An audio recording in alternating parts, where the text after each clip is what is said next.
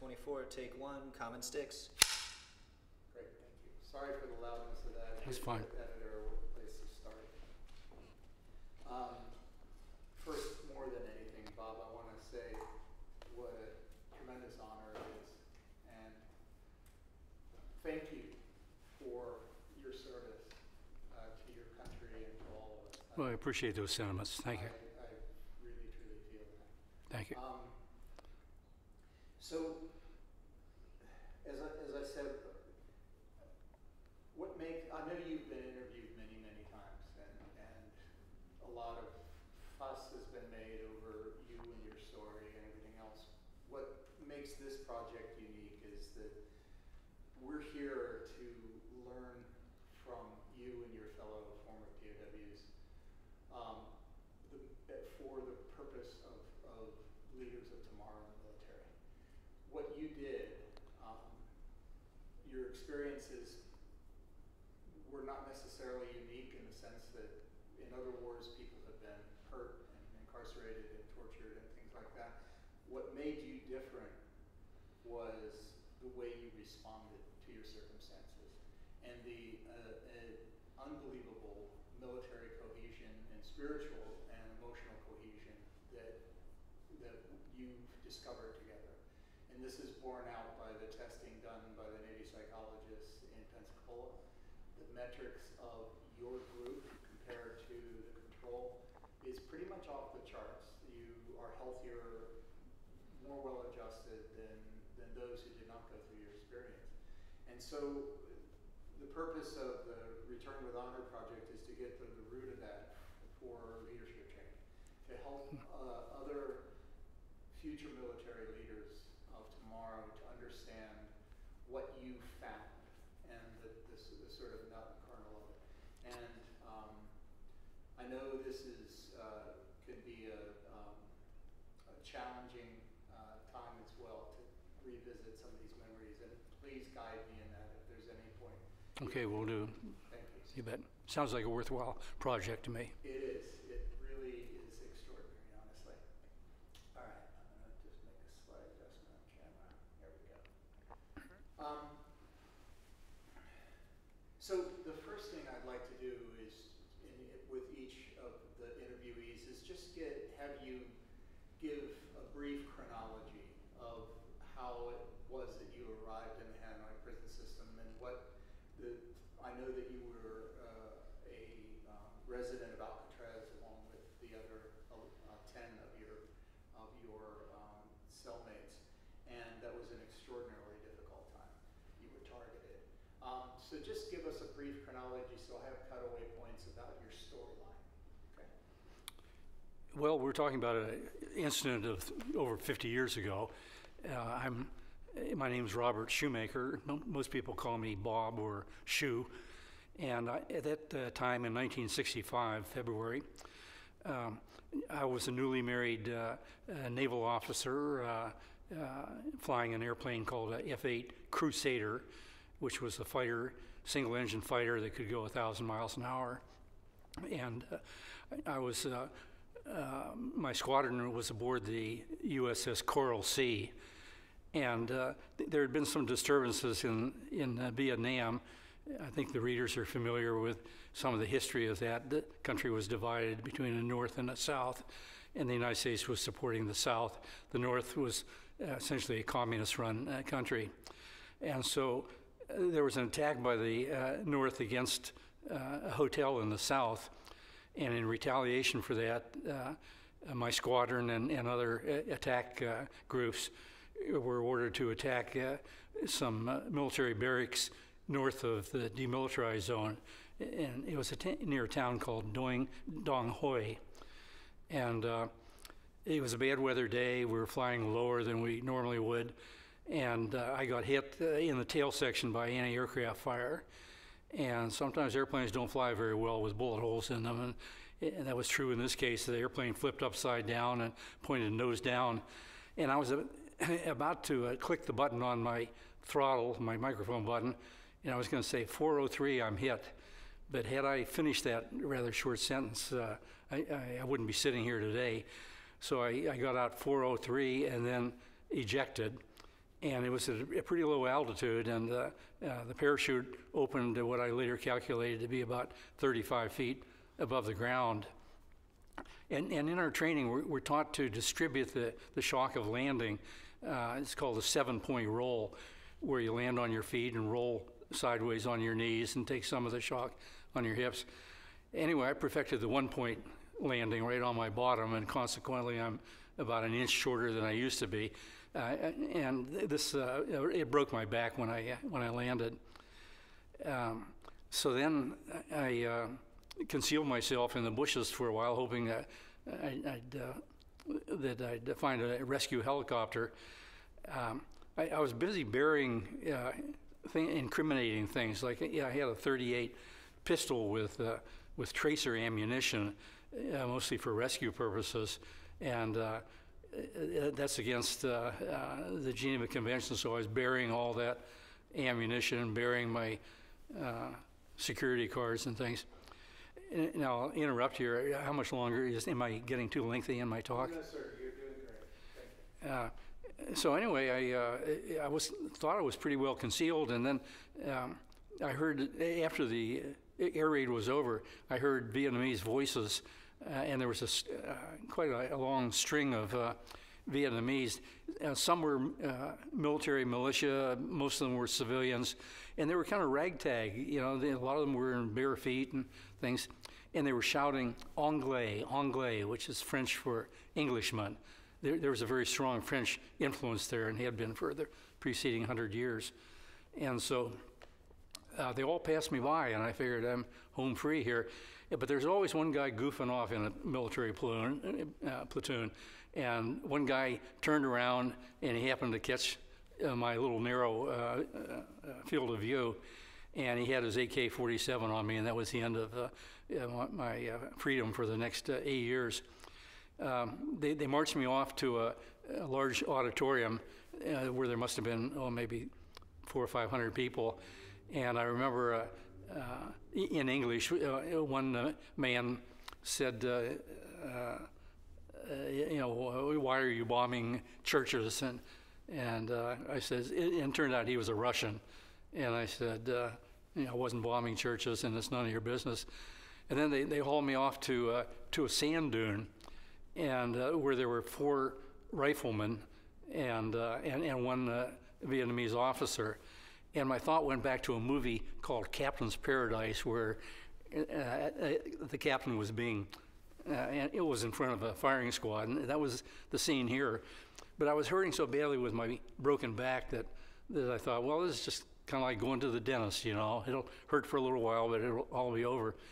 Well, hopefully now they didn't shoot, and eventually it got me in I was handcuffed, put me in a Jeep-like vehicle, and transported over the next, I think it was maybe at least 2 days, on the road, on the bumpiest road you could possibly imagine, on the way 200 miles north to the capital city of Hanoi.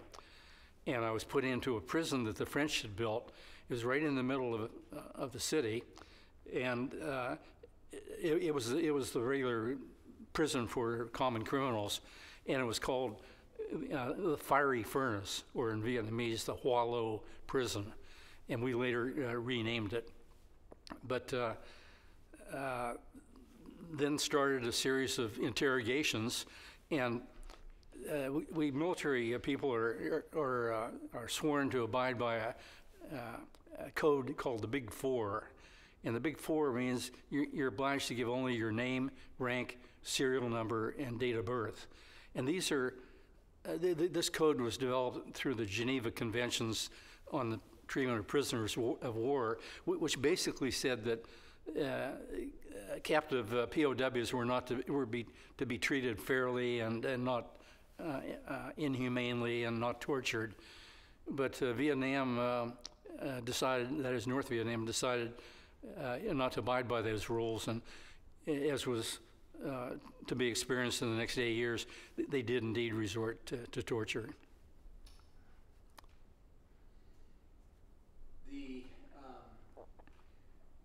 You were noted for your fierce resistance to the Vietnamese and their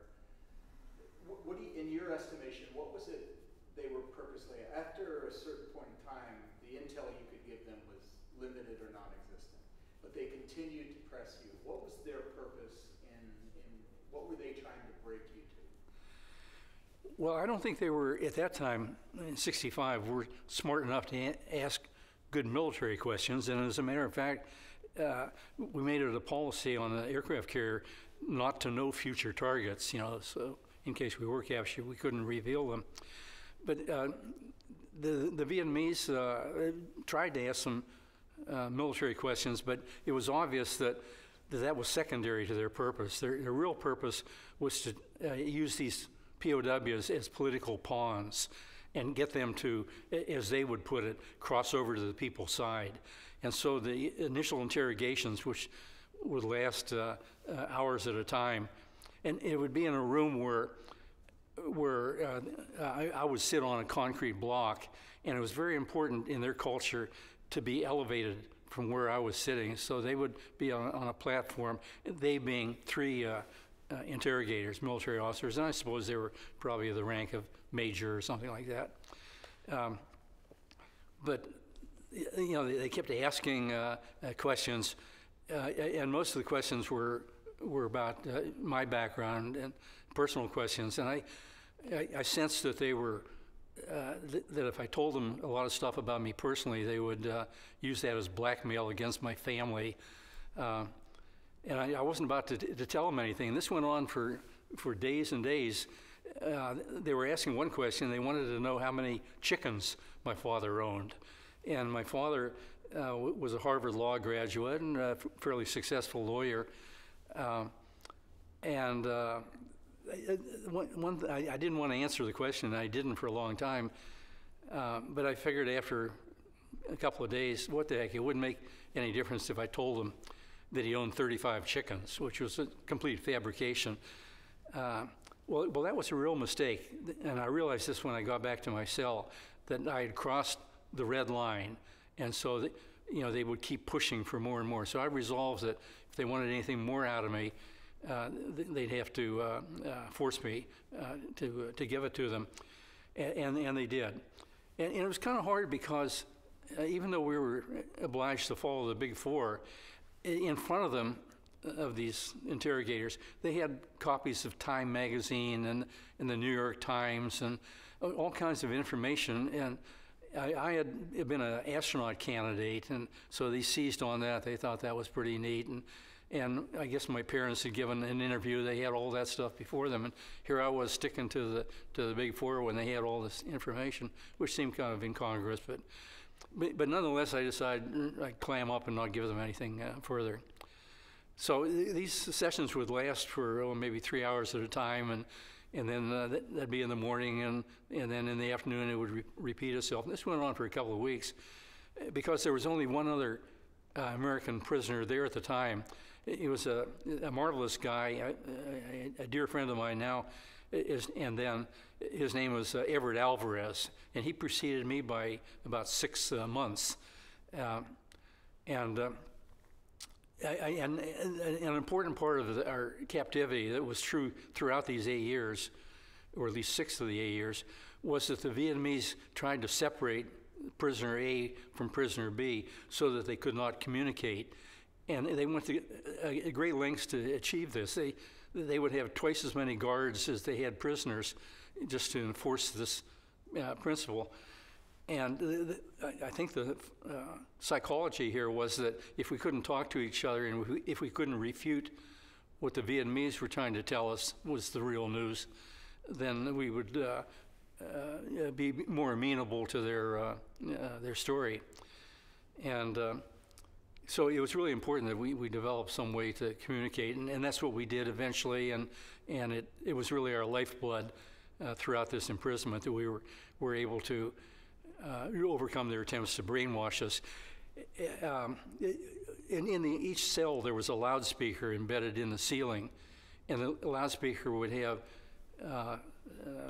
Hanoi Hannah was what we called her, and others. They would present their side of the news. And I remember that one day after a quiz or during a quiz, they told me Shumaker. They could never pronounce my name right, we shot down 35 airplanes today. And so I'd go back to my cell, or they put me back in my cell, and I'd think, wow, they can really tell whoppers, you know. And I'd sit there by myself, you know, didn't have a newspaper, didn't have any other thing.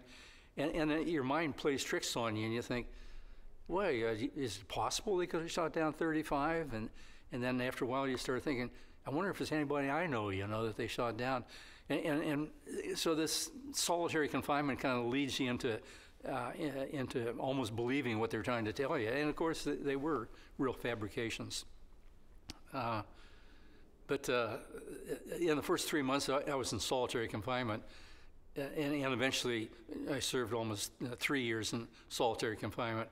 But the first 3 months, all this back and forth stuff went on until one day, peeking through a little wormhole in my wooden cell door, through which I had a limited view of the courtyard, I saw another American.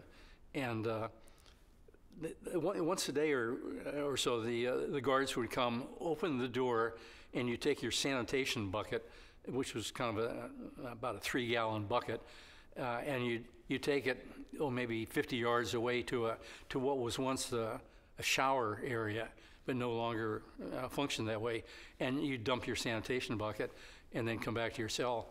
Well, after a couple of days of observation, I noticed they would always take me first and then take this other guy later. So I decided to try to cheer this guy up. So we did have kind of toilet paper, but nothing you would imagine to be toilet paper. It was more like sandpaper, I suppose. And someone had spilled some ink on the floor of my cell probably years before.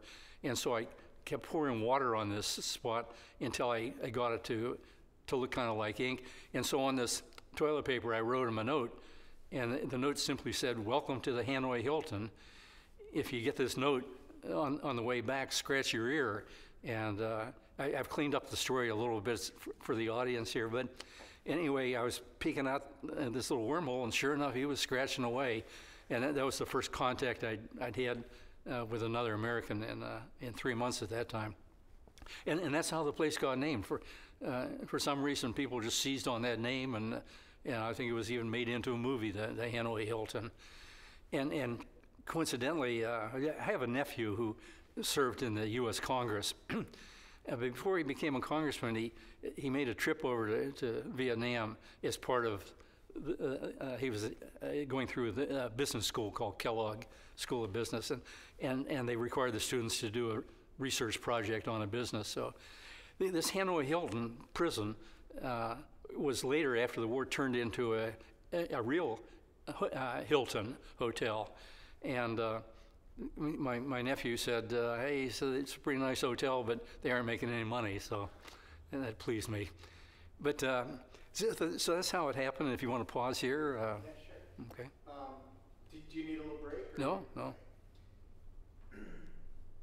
My understanding is you had a background, a scholastic background in cryptology, correct? I don't think I want to get into Okay, that. great. Yeah. I actually just want to go on to the TAC code. Okay, good.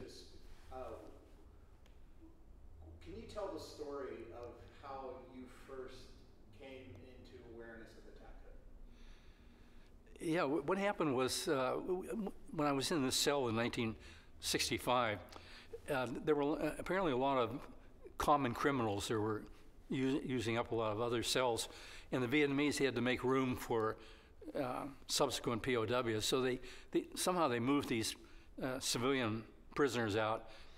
But before they were able to accomplish that, they moved 3 POWs in with me in this room. I call it a cell, but it was really more of a room at this time.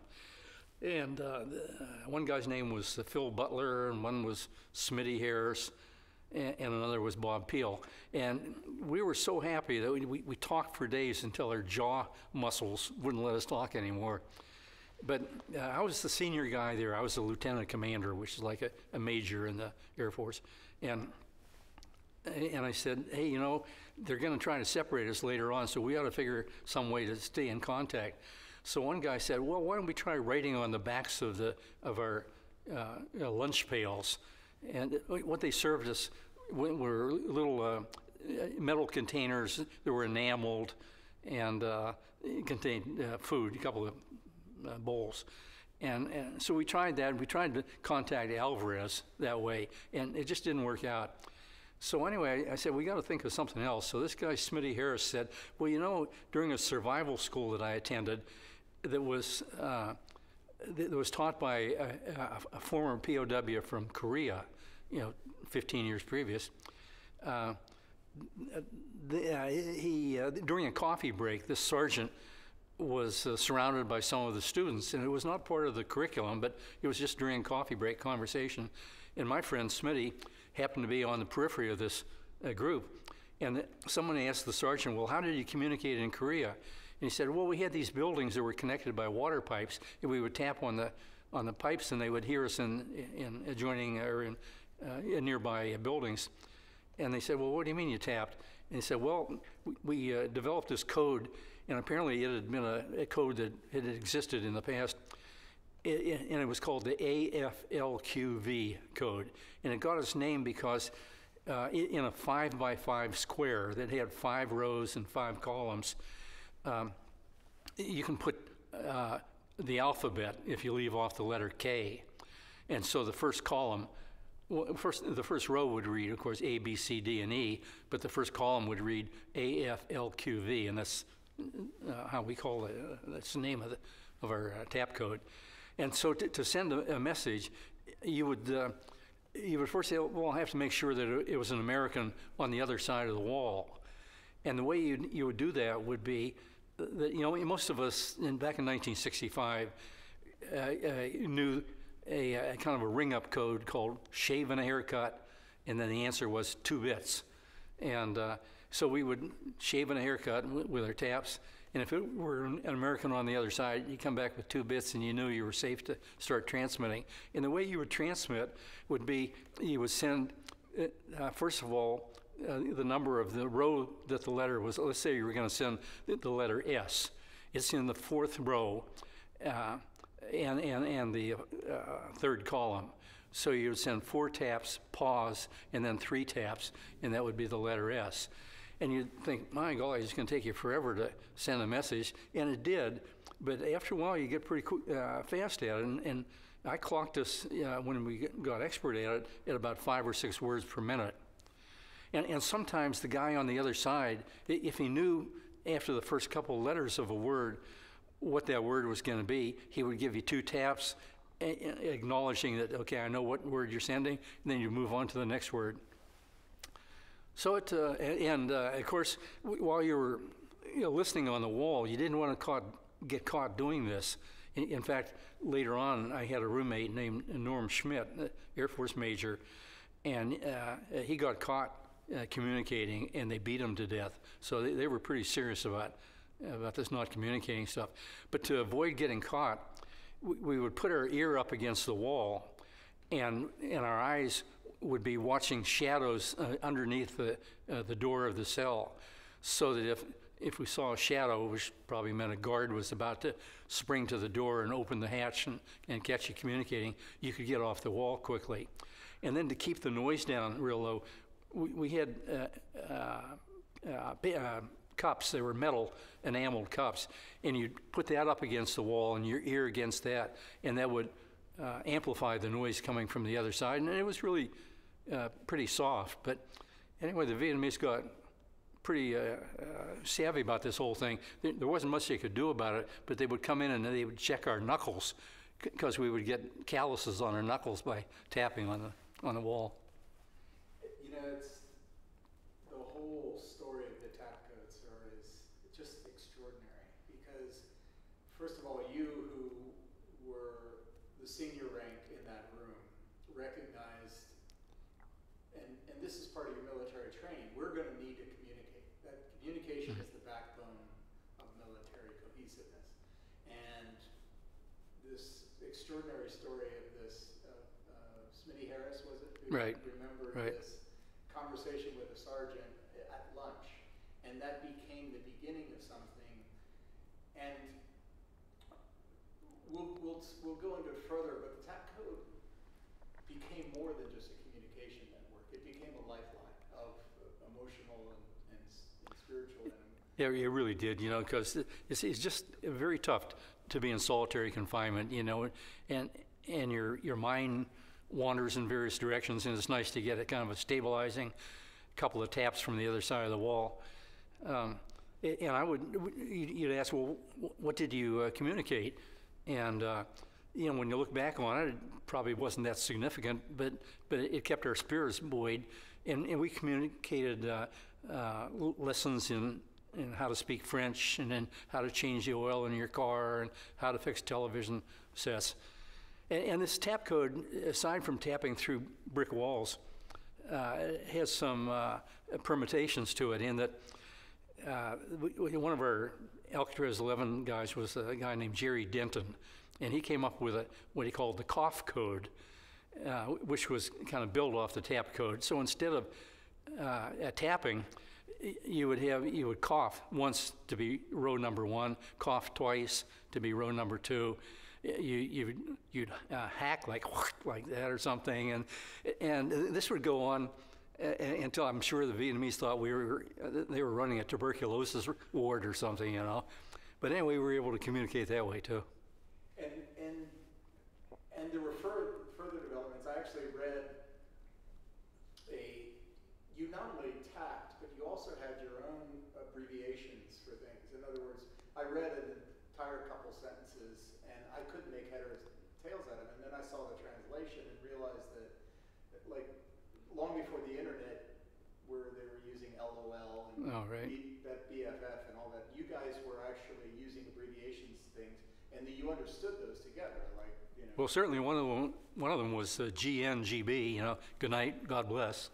Yes, yeah. And additionally, then, as the Vietnamese clamped down on the audio part of the tap code, talk a little bit about the other ways that, for instance, I know that when someone was set out on the duty of sweeping or raking leaves and the thing like dagegdo, that you could use that visually. So speak a little bit about that. Well, like I say, it did have a lot of permutations to it, and I may be jumping ahead of the story, but at one time I was in solitary confinement with 10 others in a group called Alcatraz 11, and Admiral Denton again, he was a commander at the time, was convinced that he could understand what the Vietnamese were up to by kind of talking to the guards, and the guards didn't speak English. And by the way, they purposely would not let us learn Vietnamese because they thought that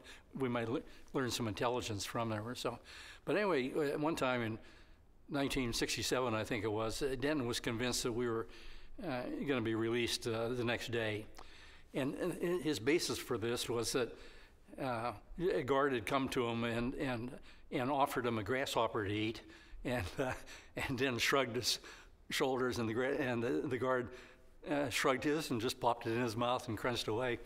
And then shortly thereafter, they told us to roll up our bamboo mats because we were going to move out because there was a flood coming. And you know, they were always worried that the Americans would bomb their dikes and that would flood things. So anyway, Jerry was really convinced we were going home. So against all caution, he was down at the end of the line there. I could hear him banging on the wall. You know, I mentioned before we were very soft on the tapping, and he was making us believe as if he were the commanding officer of an aircraft carrier and getting underway. And I'd hear boom, boom, boom. You know, it would almost ring your ears saying, "Take up on the port anchor," and then you come back with "port anchor in sight." You know, and well, the next morning, you know, we weren't released. You know, and so we were still there. And so I had the enviable duty of sweeping the courtyard, and the Vietnamese hadn't figured out how to put broomsticks on the end of a broom, so they bend on over with a real short broom, and so I would sweep along, sending a code as I sweep, you know, and I sent the important stuff, and then I still had to sweep from here to there, and for lack of something to say, I said, "Sir, the anchor must have gotten stuck on the Brooklyn." Denton had said, "I don't buy that, and I don't I don't buy the Brooklyn Bridge either. So anyway, in my retort back, I said, sir, the anchor must have gotten stuck on the Brooklyn Bridge. He didn't like that. He was going to court-martial me out of this whole thing. But anyway, we became friends later. That's a wonderful, wonderful story. One of the extraordinary things about you and your fellow POWs, former POWs, is, as you said, the military code of conduct restricted you to give name, rank, and serial number. The Vietnamese, it was doubtful they felt you had any real intelligence. As you said, the attack codes for pilots were only given 7 days out, so at a certain point, that became antiquated knowledge. So, but what they did understand was that if they could break the American spirit, break the spirit of you men, that they then had a pliable resource for their propaganda and things like that. So breaking your spirits was far more important than any intelligence they felt they could get in a very big way. Each of you went through the same experience, the experience of failure. And failure to yourselves, in the sense that you were broken by harsh, repeated pain and torture. And the recovery from failure that you helped each other see through is a huge part of military history, actually. We all experience failure in life, few to the degree that you felt as psychological language, as even in the words of all of the many POWs, former POWs I've talked to, that you had betrayed or failed your country. And this was as deep as it could be. And I think perhaps one of the most insidious things the Vietnamese did was once they broke your will, to leave you alone in a cell where you would further incriminate yourself for what you felt was a betrayal. At some point, and this became something of compassion that you gave those who followed after you or who were shot down, and that you gave each other. At some point, you reached out to each other, knowing you knew when a new arrival would come in and go through heartbreak and that what they were going to go through. And it was of critical importance for all of you to get communication to this person. And one of the first things you would let them know was, as Stockdale said, there are no virgins here. We're all in this together. This is a huge thing, when this moment of redemption that you rebuild your sense of self together. Can you talk me through, from a military perspective, sir, because there are many people in the military and having left the military who, on one level or another, are dealing with feelings like they may not have performed as well as they wanted or what. Talk to me about failure and about your experience of what you went through and how you helped each other find a new way. You know, this has application not just to military people, but people in general, that, you know, life has its ups and downs, and they're not all ups. The Vietnamese, for the first 6 months or so, did not resort to torture, but they kept trying to get information out of POWs. And eventually they did resort to torture. I was tortured on 12 different occasions. And on the first one, the technique they used was to handcuff you, but they have handcuffs that are ratcheted handcuffs, and they would apply them kind of halfway up your arm, and your arms were behind your back, and your wrists were bound together. And that cut off all circulation, and it eventually became very, very painful. And I was blindfolded, and they put me in I was surrounded by a bunch of guards that were kind of playing basketball with me. They'd throw me from one guard to another, back and forth. Then they stuck me in the cell, and the pain was really intense. And so I decided, you know, I didn't want to give them anything. They were asking for a confession. And so I started banging my head against the wall, trying to commit suicide. Well, they broke into the cell and prevented me from doing that. And I eventually had to give them some written statement. but no one could even read it because my hands weren't, my arms weren't functioning. And even to this day, my thumbs are lacking some feeling because of that experience and other torture sessions that went on. But I remember going back to my cell and just crying and crying about, I'd let my country down, my family down. And even now it's a little hard talking about it. The thing that saved us, though, was this ability to communicate and find out that your situation was not unique, and that you would succumb to all this pain. But the secret was to get back up off the mat like a good boxer would do, and get ready for the next round. And there would be other rounds to follow, But anyway, if only for your own pride, you have to do what you know is right, and realize that sometimes you're forced in the opposite direction, but it's not catastrophic. Sir, I'm so moved by what you're sharing. I can't. I don't have words.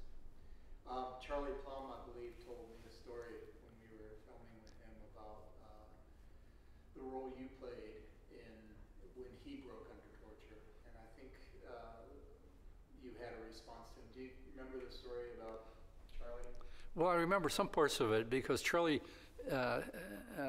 gives a lot of motivational speeches, and he talks about this incident. But we were in a place that we named the Desert Inn. All these facilities, the subdivisions of the Hanoi Hilton, had gambling names like the Thunderbird and the Mint.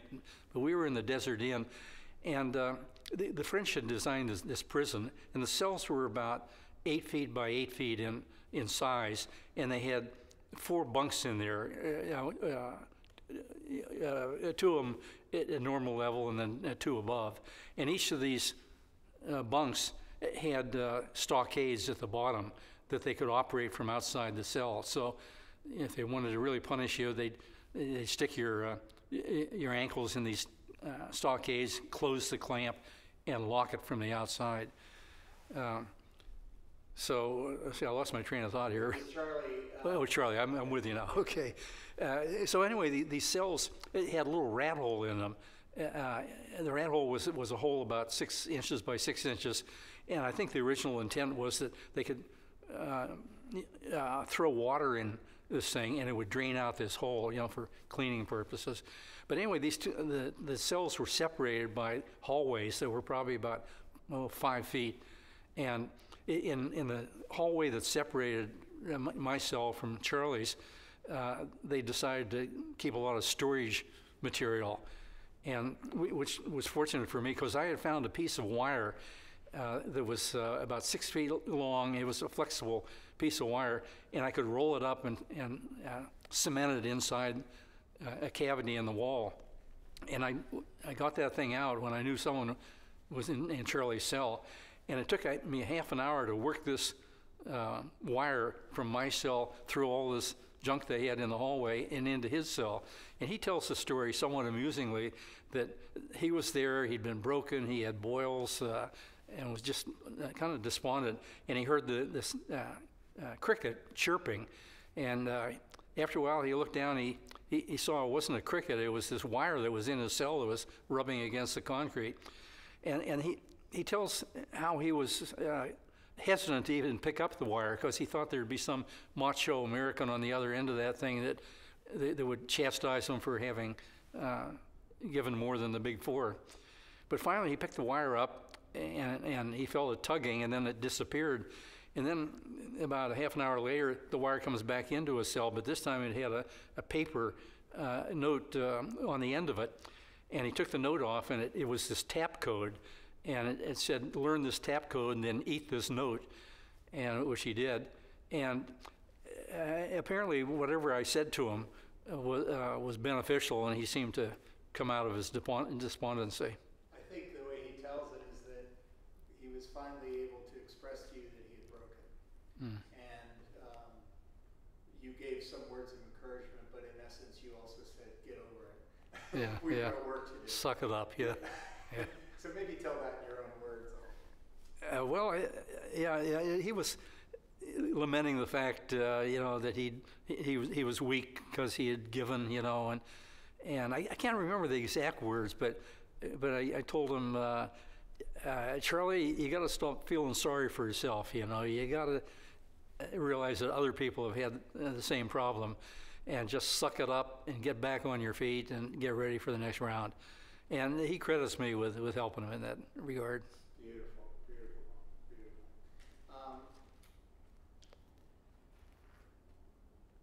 One of the things, and you retired with the rank of Vice Admiral, is that correct? It was Rear Admiral. Rear That's 2-star, right? Yeah, as Rear Admiral.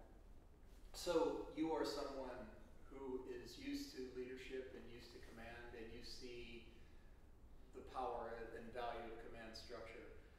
One of the things that's extraordinary about the story of you and your fellow former POWs from Vietnam, in most cases of extreme hardship, we talk about survival. When we talk about you, we look at extraordinary stories of not just survival, because certainly you were surviving, and many times I know you were hanging on to your lives. But there is a way in which you thrived as well, because you built something together that all of you, when the battery of psychological testing and physical testing is done, one of the questions asked was, reflect back on your experience, and many of you have said, I would never want to go through this again. I would never want to repeat it. I would never want this to happen to someone else. But I'm a better man for what I experienced. Was that, if you could speak to what ingredients you saw as a military man in the Hanoi prison systems that helped these men to rise above their circumstances, to bond together, to find ways to fight back, and to encourage each other. And because these are military lessons that we can all learn from. Well, a lot of times the military gets accused of being dogmatic, and that the top guy tells the next guy to do something, and he tells the next guy. But really, the military, I think, has changed a lot in that we realize that no matter what rank a person has, they have the potential to make contributions. And one thing that it kind of bothered us over there was initially we had a little argument in the first year. Some people had an argument about whether an Air Force major was senior to a Navy lieutenant commander or something like that. Just really stupid. Well, we had a good leader over there named Larry Garino, and he said, hey, put that stuff aside. We're all working for the same nation, and we all fall in with our data ranks. But the confusing thing to me initially was that we had some very senior people. We had some what they call 06s. These are colonels, and sometimes they a few of them, not many, but just a few of them, did not rise to their responsibility as leaders. And this was kind of shocking to me, but as I reflect on it, you realize that no matter what rank you have pinned to your shoulders, you're still a human being, and you respond to external pressures. And in contrast to that, we had some very junior people. I'm thinking one guy that just underwent a whole lot of torture, and yet he kind of stood up and helped all of us. And we had one very junior guy who came from South Dakota. He was an E2, which is about one step up from the bottom in military rank. And he was assigned to the aircraft, to the cruiser Canberra, which was steaming at night off the coast of Vietnam, 6 miles off the shore. He was down in the engine room, and it was a hot summer night, so he decided to come up and get some air. About the time the Vietnamese shore batteries took the ship under fire, the captain had to go to flank speed and do zigging and zagging. And unfortunately, this guy, Doug Hegdahl was his name, fell overboard. And the captain of the ship couldn't go back and get him and endanger his ship, so Hegdahl started swimming. And I guess there's a lesson in that too. Is, you know, when you're thrown in the middle of an ocean, you don't have many options, and you just got to start swimming. And he did. He made it ashore. The Vietnamese caught him. They thought he was a CIA agent. I forgot to tell you, he had lost his uniform on the way over there, so he was in civilian clothes. But this guy was a marvelous kid. You know, he had a photographic memory, and he was able to memorize the names of all the POWs. And as a matter of fact, you know, all of us did that. But he went further, and he remembered their hometowns, he remembered their shoot-down dates, remembered the telephone numbers of their next of kin. And this was important because if we were to escape or somehow get back to the United States with all this information, it was important because the Vietnamese would release only about 1 out of every 3 shoot-down names. And consequently, wives were thought their husbands may have died, and so they divorced, remarried. So Hegdahl had all this information, and he was selected to go home early. And maybe we can come back and talk about that program we call the FINK program. But Hegdahl didn't want to go, but he was directed by the senior guy in his camp, you have all this information, so go home. So Hegdahl and 2 senior, not senior, but I think they were lieutenants, Navy lieutenants, were sent home early. And the 2 lieutenants go off with their wives on a vacation, collect their back pay, and Hegdahl collects his back pay. Well, you can imagine as an E2, you don't make a whole lot of money, but it was enough to buy a Greyhound bus ticket that took him all the way around the United States, where he stopped at each of these towns that he memorized, rang up the telephone numbers that he knew, told those people, met with them, and told them about what he knew about their next of kin. So the next time you see a young kid walking down the street with his hair needing a haircut and his pants hanging down, you know, don't give up on these young people. You know, like Hegdahl, I'm sure there's a Hegdahl in a guy like that. That is such an extraordinary and wonderful story, and you've told it so beautifully. It's one that I've been wanting to capture, and I'm so glad that you just. Well, thank you. Because it's one of the extraordinary stories of that time. But you make a really, really interesting and strong point here, and it says one Marine major said to me recently, you know, the story of the Hanoi prison system is not just a story of excellent leadership, it's also a story of exemplary followership.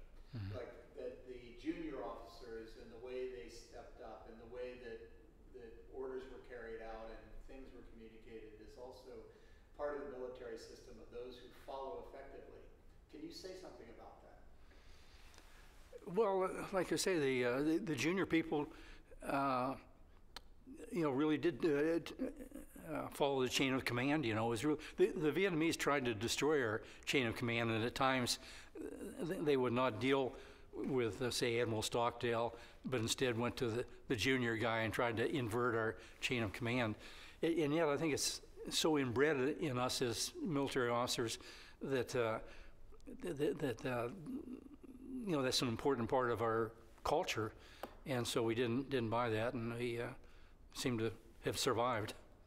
Can you say something about your experience of the senior leadership in the Hanoi prison systems?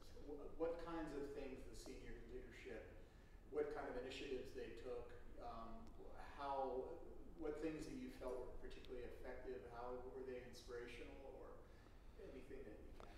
Well, I was kind of in the middle of the ranks there. Most of these prisoners, and there were 591 of them eventually that returned, most of them were pilots, and so they were O2s all the way up to O6s, I suppose.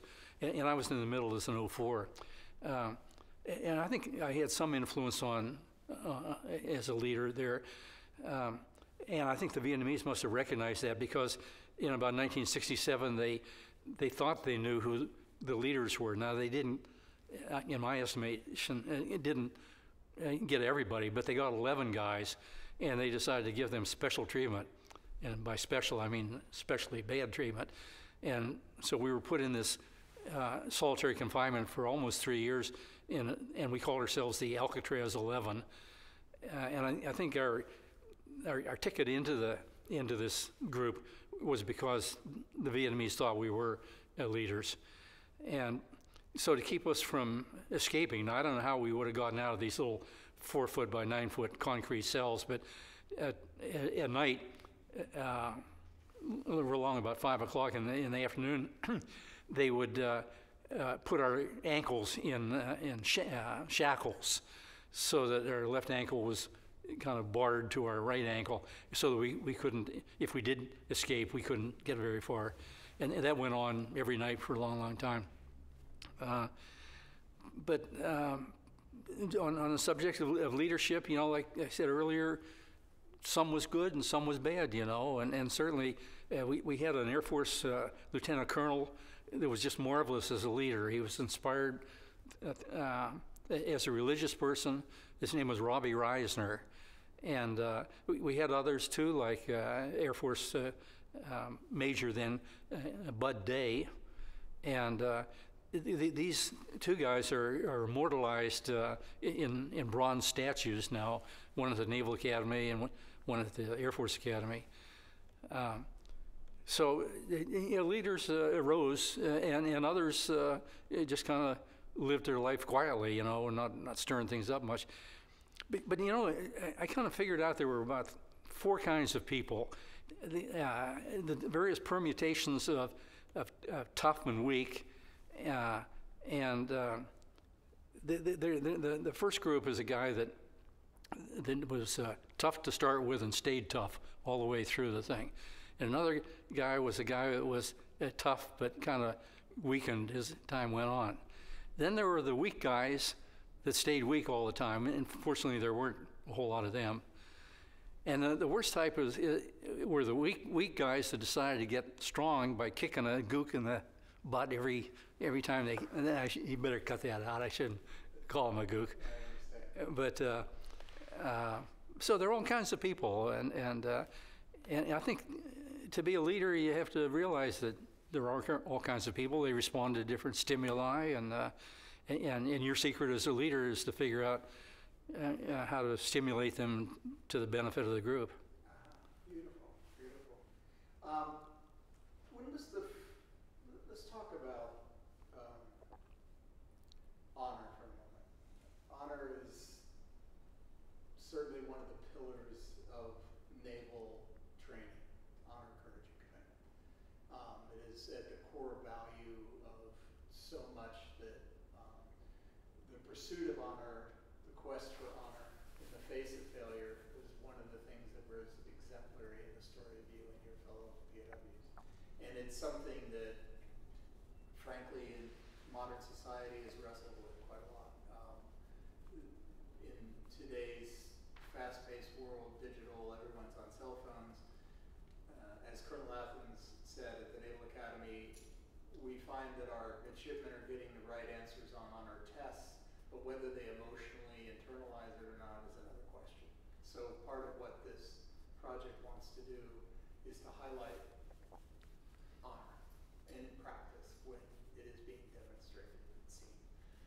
When was the first time you heard the words "return with honor"? Do you recall, sir? Well, I do. The words "return with honor" kind of came out of Jim Stockdale, and he really was a marvelous leader. And in fact, even today, there's at the Naval Academy a center called the Stockdale Center in his honor. And you know, we train our military officers, and we have to train them this way to be technicians in a way. Like, you know, I think I was a capable fighter pilot, and others are trained to operate ships and missiles and things. But there's more to leadership than just the technology that keeps changing. And the one thing that is so important and stays the constant is a person's sense of honor. Incidentally, one of the POWs there later became a vice admiral and the superintendent of the Naval Academy, and his name was Bill Lawrence. And as a midshipman, he was the author of the honor code at the Naval Academy, and so and he set an example over there, along with some others, of being honorable. And if you want to be a leader, you just have to be on firm ground that you are ethical and courageous, and stick to your beliefs as to what is ethical and what is honorable, and you'll have a firm foundation for leadership. And leadership, in my definition, is convincing others to follow the course that you suggest toward the group's overall goal. Did your sense of the definition of honor change from the time you were a young pilot to the time you were on that tarmac and coming home after your experience in Vietnam? Well, the question is, did my sense of honor change? And I don't think it did, because I was fortunate in being born into a family that was ethical and honorable, and I think they imbued that into me and my brother and my sister, and then I think it was further enhanced by going to the Naval Academy, where honor is preached almost every day, and not just from a negative point of view. That is, we realized as midshipmen that if we did something dishonorable, the end result was probably expulsion from the Naval Academy. That's just kind of the negative side of honor, but there's a positive side also, that if you do honorable things, that beneficial things are going to happen to you, and people will recognize you as a person of ethical behavior and character, and they'll assign greater and greater responsibility to you. And if a midshipman's desires is to succeed in life, and success to them means increased rank and increased recognition, well, that's certainly the way to go. You're not going to climb to the top of industry or the military if it's discovered that you do some sneaky stuff on the side. Interesting, beautiful. One of the things that midshipmen have a hard time understanding is that honor is a muscle that needs to be exercised continually. There's an assumption that when they read your story or the stories of other people who have experienced extraordinary experiences and risen to the occasion to face them with honor, that in those extraordinary circumstances they would just rise to the occasion. They would be honorable too. But the truth is, your honor was tested every day, and you had to redefine what it meant to return the next day. And you were known as a fighter. You were known as a resistor. You fought a battle behind bars on a daily basis. And I know that was an incredibly lonely battle, many, many nights and days. Is there something you can speak to midshipmen to speak to what it is, honor not just as an idea, as a concept, but as a daily practice, that what the exercise of that muscle on a daily basis means when you're really called upon to exercise it? Well, I think for a midshipman to be aspiring to a good career, no matter whether it's in the military or civilian life, as I mentioned earlier, you need to practice honor, and certainly if you're detected as someone who sometimes prevaricates or cheats or whatever, you're not going to be a good leader. That word gets around pretty fast. Pretty bad news gets around even faster than good news.